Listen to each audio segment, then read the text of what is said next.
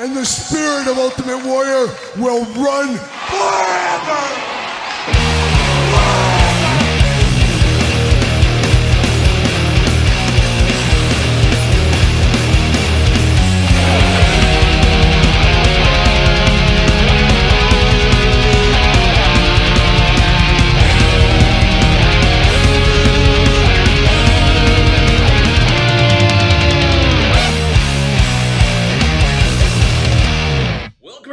Kyle here, and it's Saturday, and you know what that means. It's time for all the toy news, action figure news of the week that interested me, that hopefully interests you. We got a special hotel edition here today, as I am in Los Angeles this week, so I was thinking about skipping toy news, but there was just too much good stuff to talk about, so I gotta do a quick video from the hotel here. Now, weekly purchases, little channel update. No weekly purchases this week. All my purchases obviously are at home, so I will not have those. So we'll have to do either a special one midweek next week or possibly just an extra large edition next weekend. We'll see what happens there. But I am in LA, hitting up the scene, hitting up the shops, hitting up all the kinds of stuff. So more to come on that in the future. Stay tuned to the old social media, all kinds of stuff like that. And of course, this very YouTube channel, so make sure you do subscribe for more details on all that fun stuff. But we'll do a little quick housekeeping as usual. January's almost over. Patreon giveaway, Broadway, NECA gargoyles. Everybody loves a gargoyle, but you never go full goyle, as we do know. But if you do, go Broadway. That's what I say. So Broadway is the giveaway this month. Check that out if that interests you. Patreon link in the description below. You can also be a free Patreon member now. So what are you waiting for? Head on over there. But we'll dive into a few other things. Of course, the Jakks Classic Superstars book right around the corner. Be ready for that. Hopefully here in the next couple of weeks. So I keep teasing it along. We did some cover reveals, did some of that. A lot of good stuff. Shout out to the Major Pod group out there. Of course, we know the Major Pod. Give it a nice plug for the book this week as well. Much more to come on that, and there will be a couple of different podcast interviews, things of that nature over the next couple of months I will be on. So hopefully you guys will check out some of those creators as well, and more of that kind of stuff. If you're interested, I'm always up to chat figures, chat about the book. So reach out to me, usual places, you guys know that. But let's dive into the toy news of the week this week. And this week, a banner week here. I should mention yesterday, Friday, I guess, or 2 days ago. What is time? What is West Coast time? I'm not exactly sure. But we did do a Mattel Reveals video. Mattel revealed a lot of stuff on the Instagram. Steve Ozier, Ringside. Check out that video for a bunch of wrestling news. But we got some more wrestling news that's not Mattel related here. And that's where we're going to start the toy news of the week this week. Starting it off hot. It doesn't start off much hotter than this. This is one at the top of our wrestling figure most wanted list, and it's coming from Bandai of all places. Oh, shout out to Bandai. Shout out Japan. But it is Bandai Great Muta. We've all needed Great Muta figures. This looks interesting. That's where I'm going to go. I put up my yen. I picked my copy up. It's, I think, 70 bucks, 80 bucks, something like that. So it is pricey to get this imported here.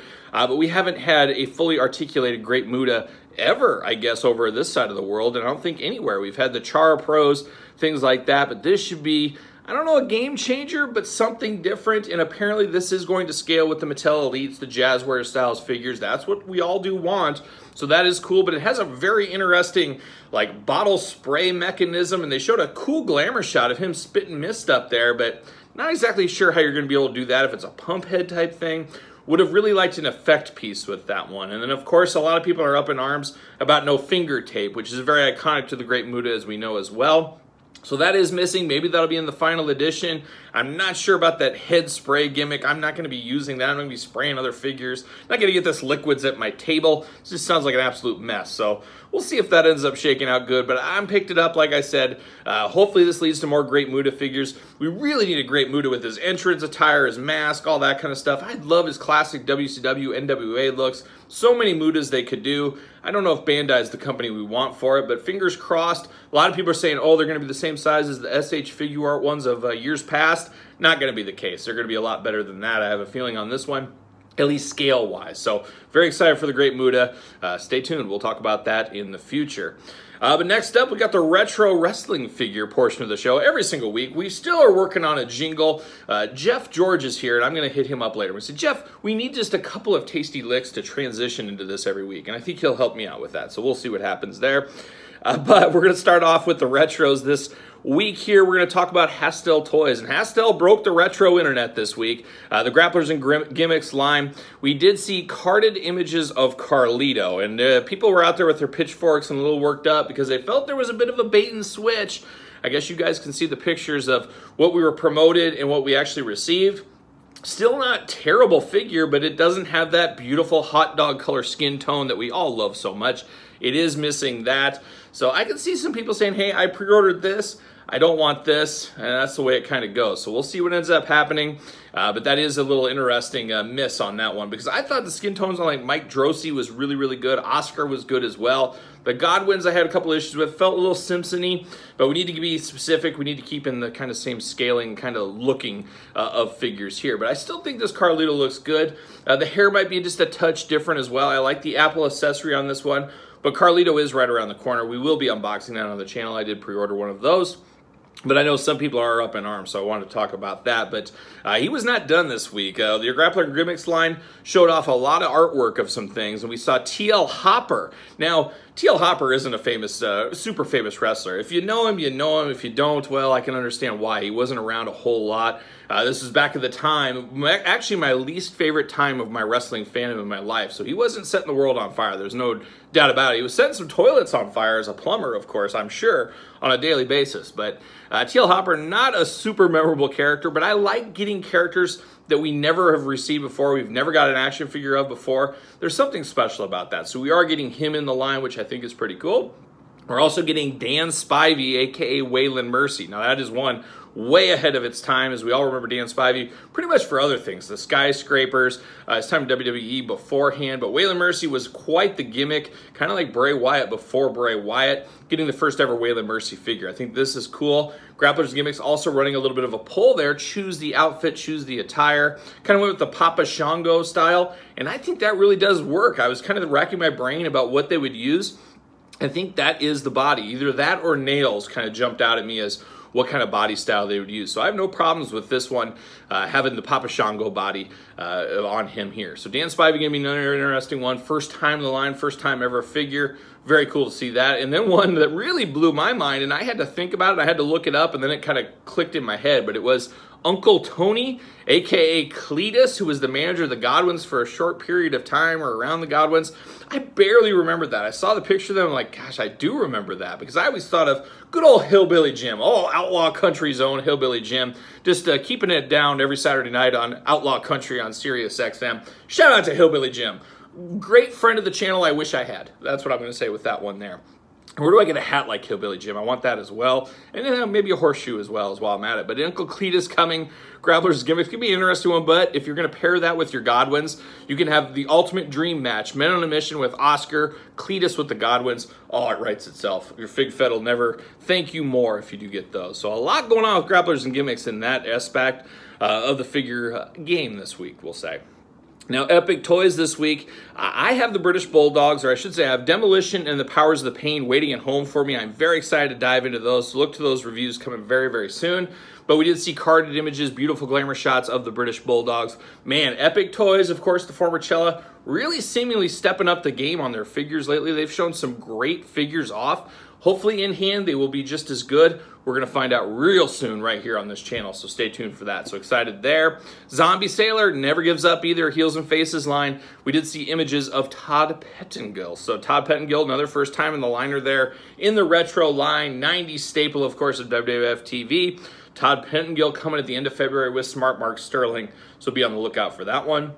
And not to be outdone there, KWK, of course, their retro line right around the corner from those guys coming another month or two, I guess, at this point. But they did show off a little bit of here's what's coming, and it was La Resistance. Now, La Resistance, going back to the Jack's Ruthless Aggression days, we haven't had figures of them, so I like the idea of them in the line as well. The retro line is where everything is kind of coming together. Everybody's making different lines, and we're almost getting every single character we want in retro. I know a lot of us, myself included, I would like the Elite style, but it is something cool about all these retro figures coming along there. And KWK will have, of course, La Resistance up for pre-order. I don't know when exactly, but probably once they ship their first items, I'm sure that's when those will probably end up going up, so stay tuned to that. But speaking of KWK, I saw something this week on their social media that I thought was really, really cool. They showed kind of the sample, and they're going to individually number every single figure on the foot of the retro figure. I think that is really cool. Now, I'm not a huge fan of the 1-of-1s, 1-of-5s in any toy line. I don't know, it just ices people out, and then there's people that really want to be a completist of a toy line that can't, and it makes people say, you know, I guess I just won't get in the toy line, and I understand that too. So I see all sides of it, and I know people love to have limited collectibles and things like that. I mean, I see all sides of it, but just me personally. But one thing I do like, let's say they're going to make 5,000 of Minotaur. Well, it's going to be individually numbered 5,000. They'll say, you know, this one's number 4, this one's number 444, whatever it may be. I think that's pretty cool. I do like that. We've seen figures like that over the years do that, but a little bit of a lost art here in the last decade or so. So I like that aspect that KWK is going to do. I would love to see more retro lines do that, but I know a lot of toy lines, from the big to the small, they don't like to announce how many figures they're making. That's another thing. So if you're only making 200 figures and you're Todd McFarlane, you're like, I don't want people to know I'm only making 200 and it's a mass release. I understand that too. So it's all in how the message gets out there, but I do think that looks really cool. And that's it for the retro wrestling, except our old friends at Powertown in the Repco line. Now, they've been driving me absolutely crazy. I film the toy news on Fridays. Friday nights, they've been announcing all the new Powertown figures. Well, this week, since I'm doing it a day later because I am traveling, I did get 2 Remco announcements in this video right here. We're going to see Ariba himself, old Tito Santana. Oh, man, can't wait to see Tito return to an action figure line. It's been quite some time since we got a Mattel of Tito Santana. But we're getting him here in the Remco style line. Very interesting. I'm going to see Tito Santana this July. I can't wait to give him an Ariba, get a picture with him. It's going to be a great day. It's going to be a great day when I see Tito.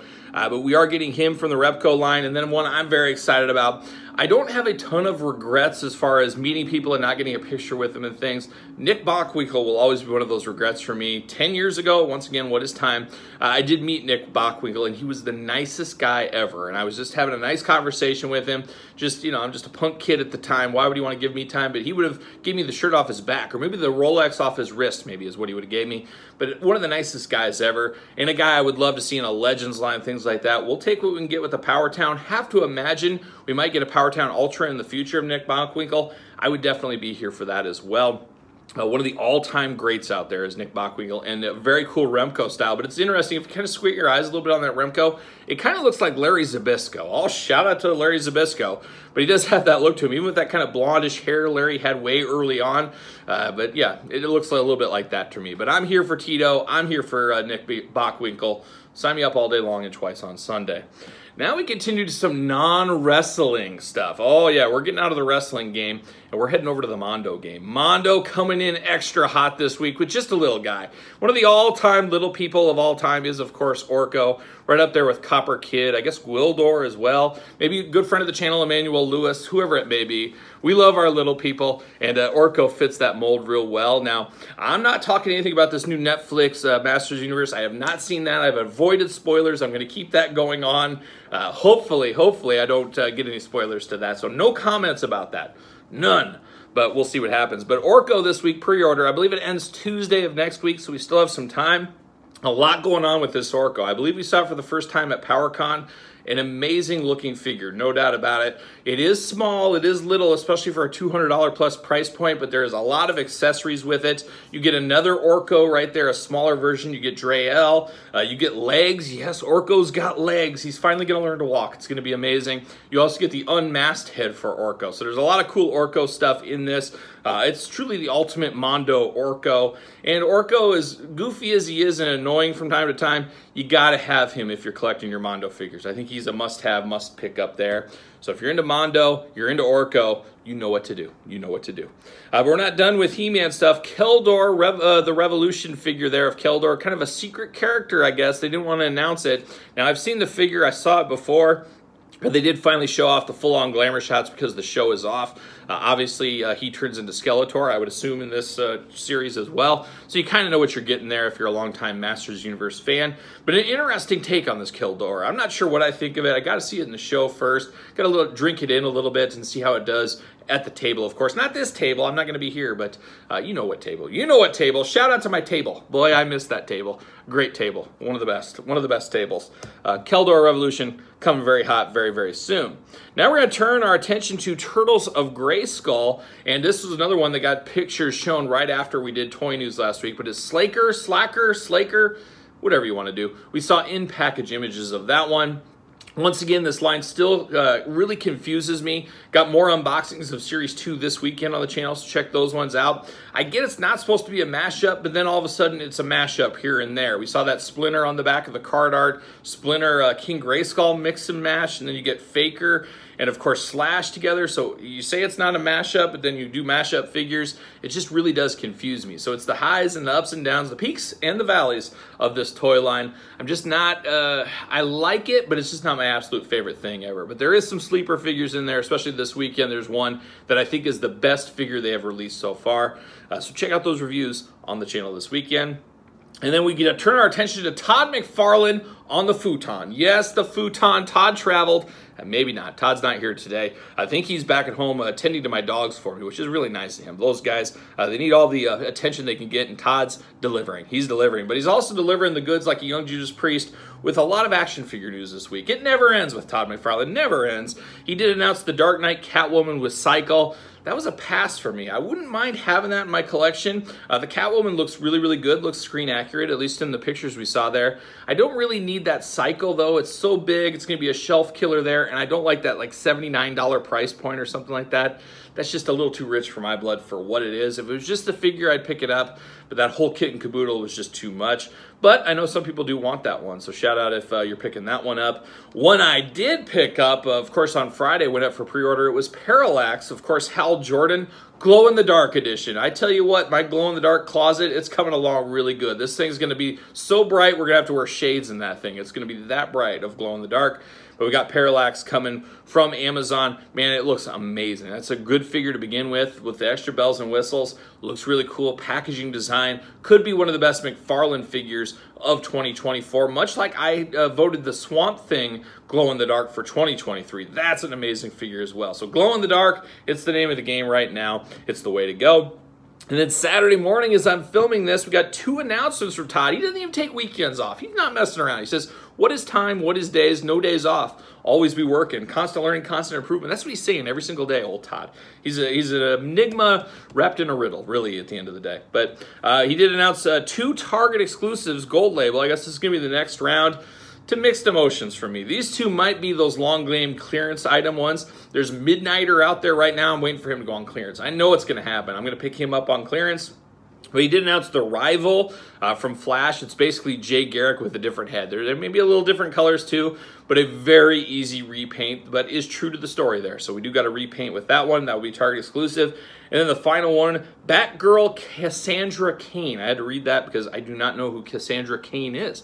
However, I do like the soft goods cape. It's cape season year-round. Out here in LA today, beautiful cape weather. I saw a guy that was a spitting image for Lando Calrissian walking down the street. I almost gave him a high five and said, hey, what's up, Lando? But it wasn't him, so I'm glad I didn't embarrass myself. Could have been very embarrassing. But soft goods we don't get from McFarlane a whole lot, so it is really cool when they do that. But we got 2 gold label editions right around the corner. No rest for the wicked for old Todd McFarlane. And that's it. That's the toy news. Like I said, Mattel Reveals was yesterday, so check out that if you did miss it. We got the Patreon giveaway, all that kind of stuff. But now we got to turn our attention to Album of the Week. And Album of the Week this week comes from our good friends, old Biff and the boys, Saxon, Hellfire and Damnation, the new one. Somebody, I forget in the comments, said, hey, I'm surprised it wasn't. I said, well, it came out on Friday. I film Toy News Weekly Purchases on Friday afternoon. Didn't have time to listen to it. So this week, I listened to it twice. It is your standard Saxon fare is where we are right now. Now, Brian Tatler recently joined Saxon from Diamond Head. I love Brian Tatler. I love some Diamond Head. I think that's going to give a new punch into the band, at least in the live shows going forward. He has been in the music videos, but I don't believe he is part of this album. I think it's the old crew there, at least as far as I remember. I'd have to double check, but I do like the album. However, it's a lot like Udo or Udio, maybe even a little Accept, things like that, where it just gets a little paint by numbers. You know what you're going to get. You like it. It's a good listen. You listen through it. It's like, hey, it's pretty good. but you can't say, you know, my favorite song was this. It's the Roswell song. That's my favorite. That's the current single there. But there's nothing that sticks out and grabs you. It's like, hey, it's great as a whole. It's a great half hour to spend your time, but nothing sticks with you and keeps with you. And that's kind of how I find a lot of that kind of legacy metal, especially some of those new wave of British heavy metal bands. They're good. They play the flavor. They keep on brand. You know what you're going to get, which isn't a bad thing, but nothing really, really jumps out. But it is worth a listen, especially if you're a Saxon fan. And if you like Denim and Leather, you should probably listen to it as well. It's always a pro tip if you're a Saxon fan. So there it is. That is the album of the week. And I'm looking at my notes one last time. That's it. LA edition, Toy News of the Week, all done. Quick and easy this week here.